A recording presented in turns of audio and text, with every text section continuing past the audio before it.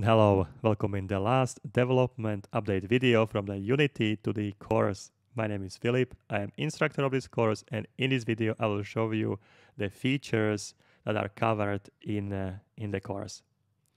Let's begin with the game preview. So let me play the game, and before that I will switch into the menu scene so we can start with from the menu. I will play the game, and the first thing we are presented with a menu screen where we can start the game and we can choose from two heroes, or we can go back. Okay, so we can choose either Knight Blonde or Knight Armored. Let me select Knight Armored. So when I will select the Knight Armored, I will be going into the game scene and I will be able to play the game. As you can see, we are casting, we have two spells, we have a Light Bolt and Melee Attack. Both of them, they have a sound effects. For the purpose of this video, I'll disable sounds, so it's easier for me to talk.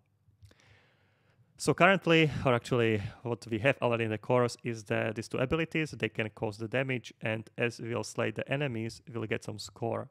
We can collect their levels, and we can also be slain ourselves. So when I will receive the damage, my health bar will decrease, my health will decrease, and I will be eventually dead.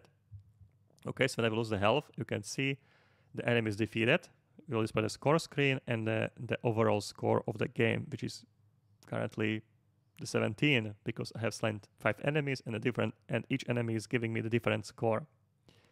I can quit the game, I can start over, and I can choose a new hero, and I can try to beat my last score. So I will start again, and I can play again, and I can try to beat my last score.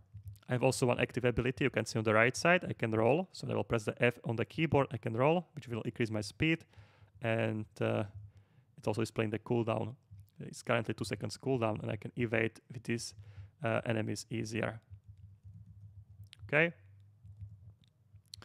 So that's one of the features. The other feature is an infinite map. So when I will be moving top, you will see I will never reach the ending of the map because my map is infinite. I will show you how it looks like. When I will go to the view, actually I will close the game and I will place my scene next to my game view so you can see this better. Okay, so here's a game view. All right, next to each other. I will play the game now and start. Actually, I need to unselect to not play it in the scaled mode, in maximize mode, but in focus mode. Now let me play this, and I will show infinite map. Start, Knight Blonde.